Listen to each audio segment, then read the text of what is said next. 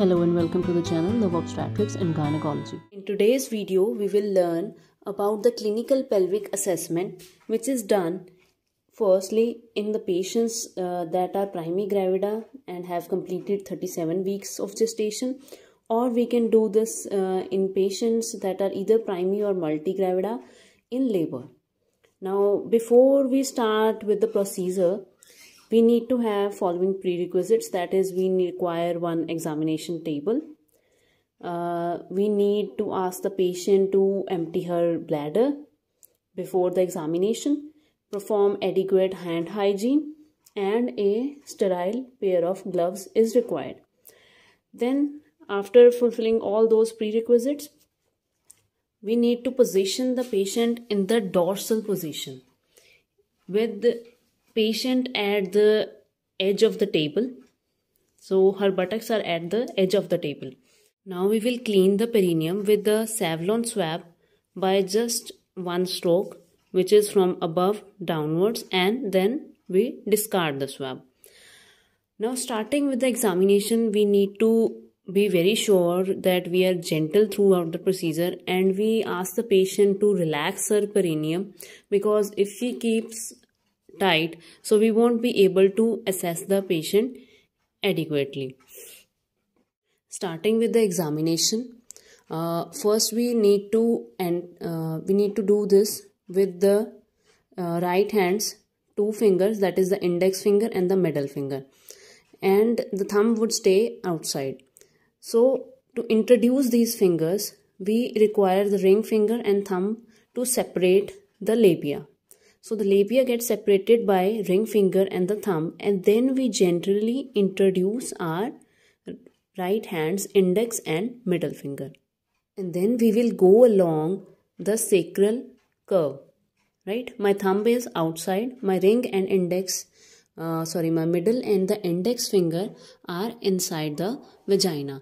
And I will slide my fingers across the sacrum.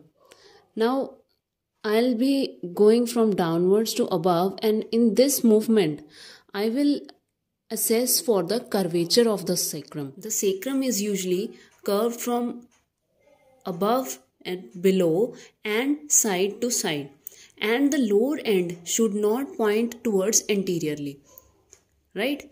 It is curved from above, below and side to side, and the lower part of the sacrum or the coccyx should not point anterior. This is a normal pelvis. Now, if I want to reach the sacral promontory, it is actually reached with very great difficulty, and I need to depress my arm significantly to the below the edge of the table, so as to reach the sacral promontory, and still we might not be able to reach the sacral promontory. I can show you the lateral view. My fingers are not able to reach the sacral promontory, right?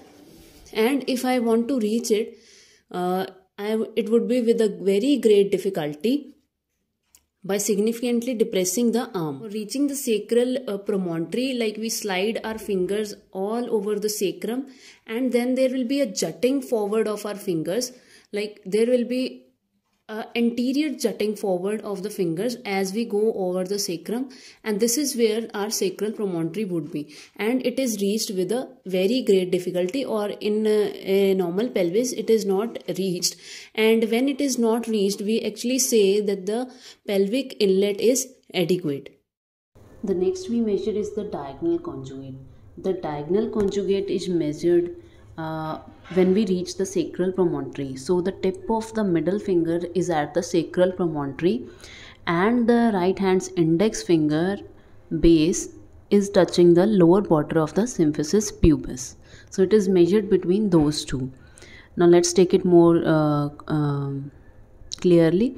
So here I have my middle finger's tip at the sacral promontory, and the index finger is in touch with the lower border of symphysis pubis. Now with my left hand, I'll mark on the right hand's base of the index finger, and then I'll take my fingers out, and we can measure from the tip of the middle finger with a scale, from the tip of the middle finger to my marked point and this will be my diagonal conjugate. Now we have measured the diagonal conjugate. We have seen the curvatures of the sacrum from above downward and side to side. This was all about the pelvic inlet. Now next that we are going to examine is our pelvic cavity. How are we going to examine this? The pelvic cavity, we look for the side walls. Now these side walls on both sides, they should be parallel. They should not be convergent, right? Converging is like this, right? Converging, not converging. We require the pelvic side walls to be parallel to each other.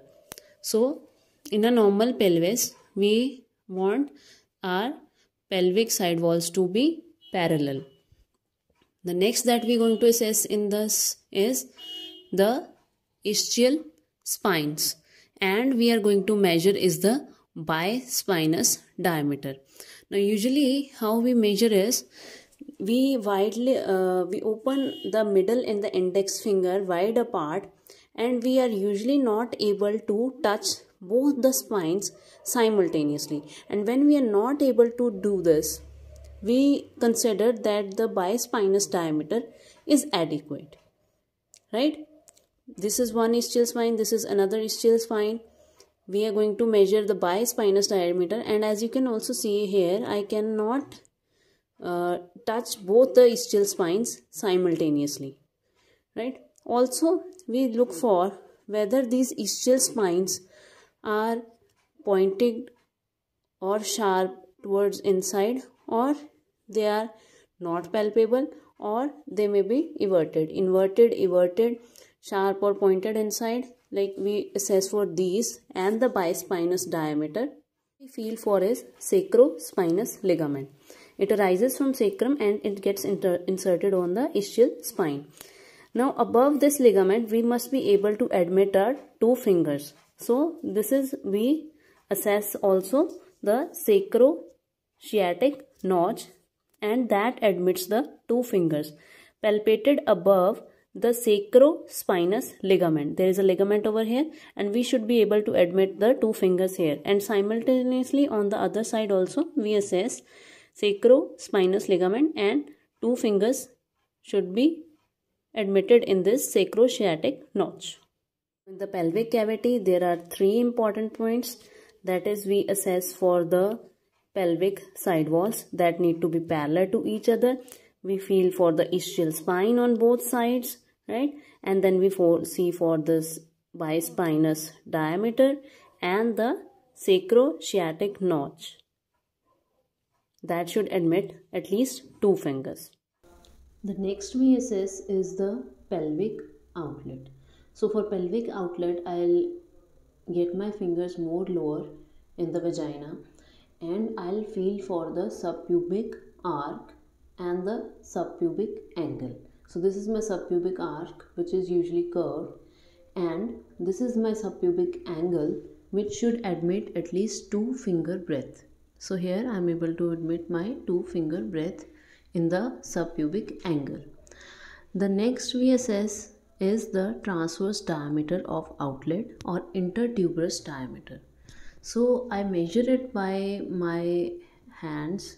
I make a fist of it, and my 4 knuckles should be able to get admitted in the intertuberous diameter.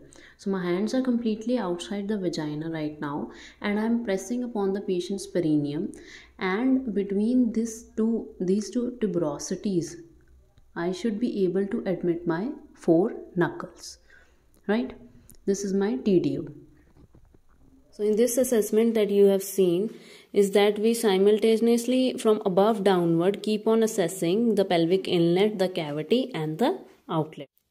So to summarize all of these, first we had was a pelvic inlet. So I went all across. I assessed for the sacrum, the sacral curvature. I reached the sacral promontory, and then we took the diagonal conjugate, and then we came to assess our pelvic cavity that was the pelvic side walls, and then further the ischial spines, and then the sacrosciatic notch, and then coming more down towards the outlet, the subpubic arc and the subpubic angle, and finally the intertuberous diameter.